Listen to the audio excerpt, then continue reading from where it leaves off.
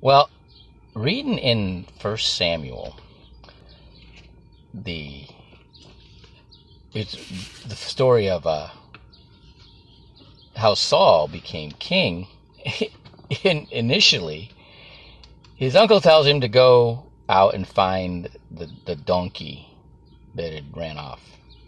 And so he goes up to a priest, and the priest sends him to Samuel, and then Samuel tells him he's the anointed one and he's going to be the new king of Israel. And then he sends him to an angel of God who takes him to the lost donkey. So now he's like just encountered, these three, two, a priest and Samuel the prophet and then an angel of God, and that leads him to the donkey. But he tells him that he's going to be the new king, and he goes home with the donkey, and his uncle's like, "Did you find the donkey?" I'm like, "Yep."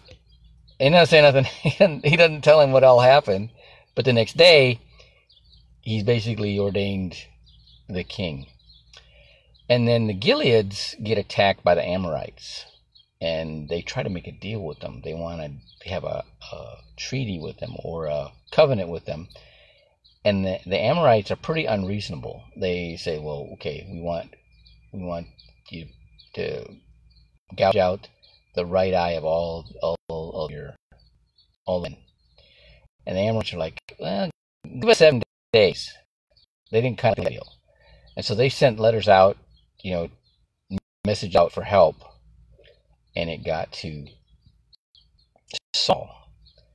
And so Saul takes a yoke of oxen, which means 2 oxen, and he cuts them up, and he sends out pieces to all over the territories, the different territories of Israel, and basically says, and he tells them that if you don't join me in this fight for Gilead against the Amorites, I'm going to do this to your oxen. And so he's get 70,000, and they wipe out most of the Amorites. Okay, now there was a certain group that was not on board with Saul being the king, and the ones that were with Saul wanted to kill him. But Saul's like, "Oh, no, this is God's day. All right, and, we're going to celebrate God's day," and he didn't kill him. That was, I thought, awesome, amazing leadership on Saul's part. I just was really impressed by that.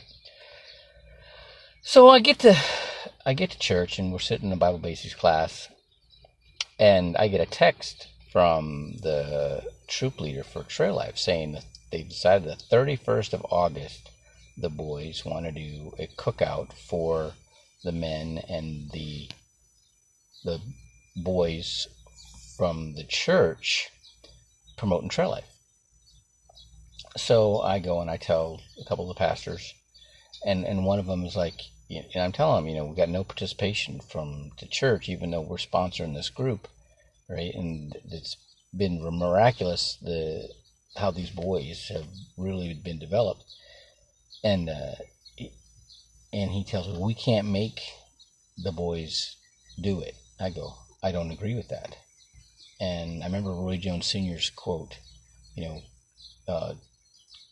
children don't know, all they want is attention. They don't know the difference between good attention and bad attention, and it's my job to teach them the difference. And if you, as adults and parents, we need to make them do the right thing and have the right choices, and it'll stay with them the rest of their life. And then Pastor Richardson gets up giving the word, and he's talking about the story of Legion. How Christ crosses the sea, and then he gets to shore, and there's this crazy man, and then he's possessed by a legion of demons, like 6,000. There's 6,000 in a Roman legion, so that's the estimate of how many demons were in this guy, and the demons are begging Jesus not to torture them, and so they asked to be, put into these herd of hogs. There was 2,000 of them, and when they did that, they all ran off into the lake and drowned. And when he's talking, man, my mind is just racing on all the things that are coming to me about this. All right, and it's afterwards he's talking about our own demons, and how are we the same people that we are in church on Sunday? Are we having challenges with porn and pornography or other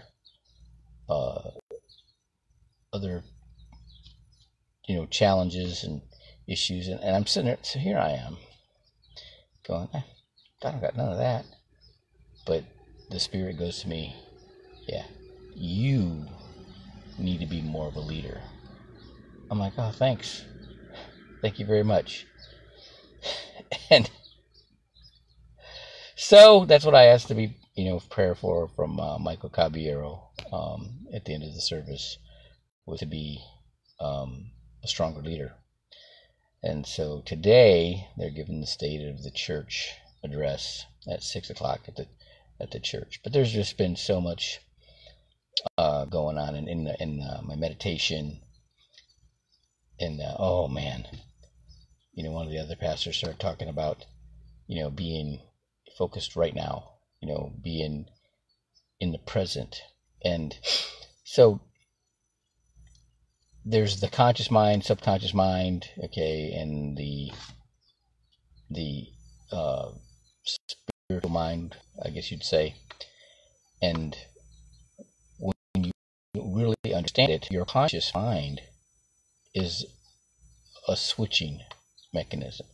It's choosing to go into your subconscious to dig up, past lessons or feelings, and then to your spiritual or future, to look forward into the direction you want to go. And so your conscious mind is not only dealing with your conscious or subconscious and spiritual, but also past, present, and future. And to be really in it's not so much being in the present, but being in your conscious present. Okay, so as you are in the present, it's like you're a train at a switching station. Okay, so the present right now, what you're doing right now, the decisions you make right now in the present take you to somewhere in the future. And you either choose the direction you're going, or it's going to be randomly chosen for you or chosen by somebody else. Okay, so it's always better if you identify what you want in the future, how you want things to be in the future, how you want to be in the future, and in the present moment, making sure what you're doing, what you're saying, who you're around, what you're listening to, what you're eating, how much sleep you get, all right, and make sure all of that is being done specifically, intentionally, to take you to where you want to go. And you can even look back on the past, to past successes, to choose to discern how to make the right choice to get where you want to go, how to recognize the feeling of things that were good while you were doing them, and or that exuberant feeling for achieving what you wanted to achieve, and putting that as in the future toward your future goal. Okay, so what I just did was definitely engage my conscious mind, choosing in the present how to get to and how to be where I want to have what I want. Okay, and that's the true